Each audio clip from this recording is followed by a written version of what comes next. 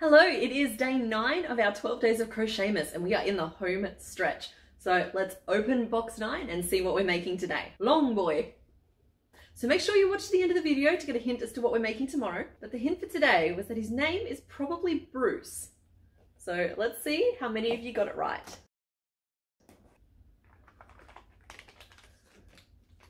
And it is, ironically, a tiny great white shark. Dun-dun. Right, let's get into it. Remember to post photos of your finished creatures to the Complicated Knots Discord or on Instagram using the tag hashtag 12 days of crochet to be in with the chance to receive a digital copy of all 12 patterns. Okay, so to make our shark today, you're going to need 8-ply 100% acrylic yarn in one main colour, as well as a small amount of white and a needle in order to add his finishing details. You're also going to need a pair of 9mm safety eyes, your 3.5mm hook, scissors, and some stuffing. So, to start our shark, we grab a strand of our shark colour and we make a magic ring of 6.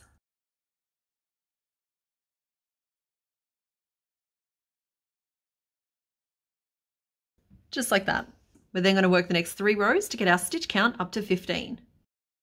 So here we are at the end of row 4 and we should have 15 stitches around in a vaguely triangular shape. So row 5 starts with 7 single crochet around. And then we're going to work a single crochet 3 together. So that's just an extended decrease and I use the invisible variant of it. So that means that I slip my hook under the front loops only of the next 3 stitches, yarn over and pull up a loop through all 3, and then yarn over and complete our decrease. So there's 1, and then we're going to do another one straight away. And then just 2 single crochet to finish our round. For row 6, we once again start with 7 single crochet, which will bring us around to where we did those decreases in the last round, and then in each of those we're going to put 3 single crochet.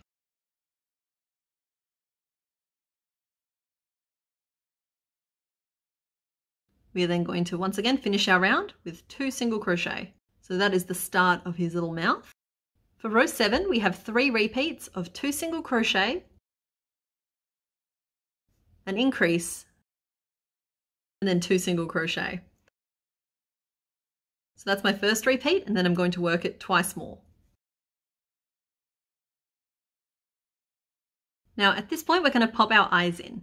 So you should easily be able to identify the corners of your mouth, and we're going to count back to row 5. So 1, 2, 3, 4, 5, and then pop our eyes in so they're at the corners of your mouth. So there are his eyes. The next 5 rows are like the fever dream of a madman, but they all come together magically at the end. So I'm just going to ask you to trust the process. So row 8 starts with 3 single crochet.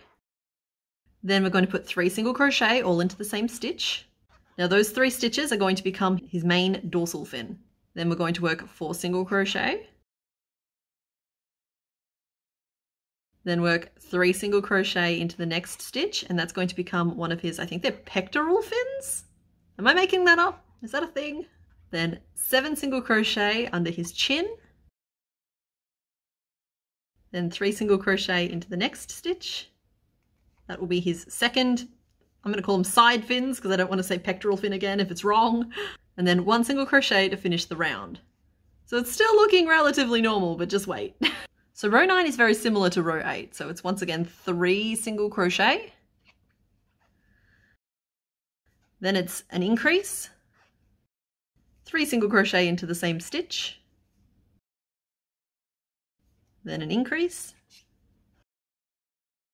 4 single crochet down his side.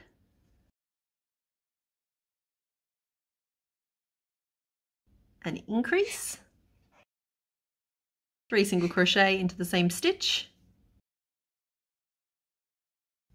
and then an increase, 7 single crochet across his stomach,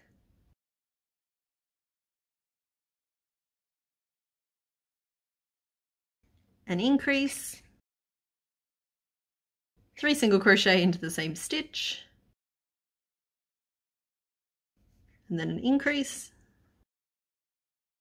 Then we finish off the row with a single crochet. So at the end of row 9, you should have 36 stitches in your round and you should be questioning my sanity a little bit. That's all normal. So in row 10, you're going to start to see the magic happen. So we start fairly normally. We start with 3 single crochet and then an increase, 2 single crochet, and then 3 single crochet all into the same stitch, 2 single crochet down the side, then an increase. Then we're going to work 4 single crochet. Okay, so we're going to form his fin now. So what we want to do is skip the next 7 stitches. 1, 2, 3, 4, 5, 6, 7. So we're skipping 7, so we're stitching into the 8th stitch. Make sure that you're still inserting your hook from the outside of your piece and work a single crochet. We're then going to work 6 more single crochet across his tummy.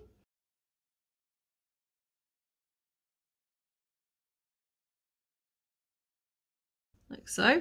And we're going to do the same thing here. So skip the next 7 stitches, 1, 2, 3, 4, 5, 6, and 7, and put a single crochet into that 8th, which finishes the round. Aha, see? Okay, I hate that eye positioning. I'm going to pop my eyes out and adjust them slightly. Be right back. So at this point I can tell I'm not really happy with the positioning of my eyes. So I'm just going to pop them out and reposition them. I'm still in row 5, but I'm just going to make sure that they are straight with the rest of the shark. Like so.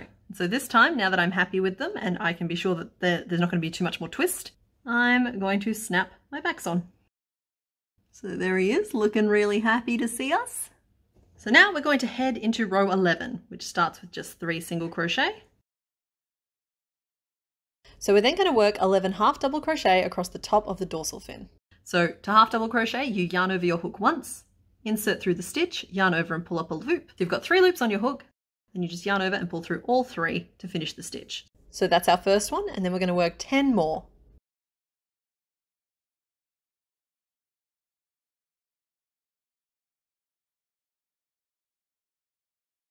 We then finish the round by working 12 single crochet back to our starting point. Like so. So in row 12, we're finally going to finish off this major fin. So we start by working 3 single crochet. Then we're going to skip 11 stitches. So 1, 2, 3, 4, 5, 6, 7, 8, 9, 10, 11. And so there is our 12th stitch, and that's the one we're going to work into. So work a single crochet to lock that in. And then we're going to work 11 single crochet back around to our start.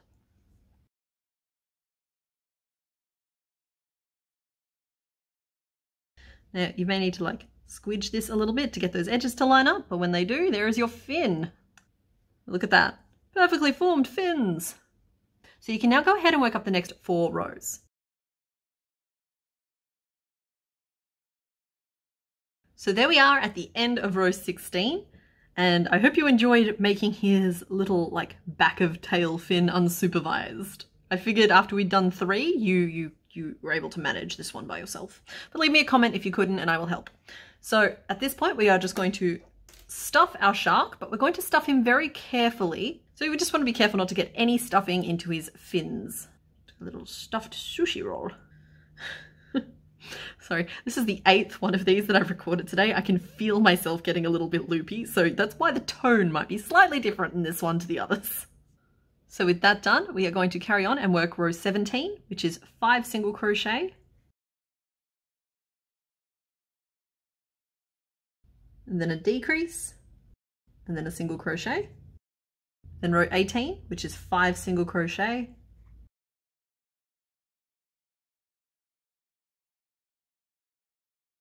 And then a decrease. Row 19, which is just 6 single crochet around. Now if you need to at this point, you can stuff a little bit more stuffing in, but stuff now or forever hold your piece. So with that, all we have left to do is make his tail. So if you look straight down at your piece, there should be 6 stitches remaining in this tail, and there should be a clear top and bottom stitch and then 2 on either side. So we're going to start by building out the bottom fin, and we're going to do that by all in the same stitch, putting a double crochet,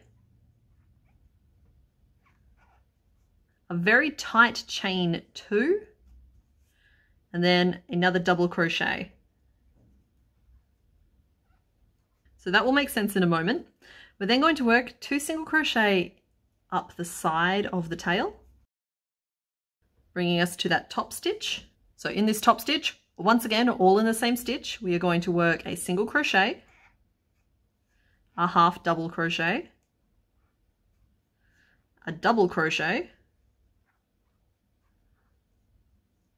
a tight chain 2, then a double crochet, a half double crochet, and a single crochet. So that's a lot to pack into one little stitch, but it's all going to fit. We're then going to work 2 single crochet down the other side.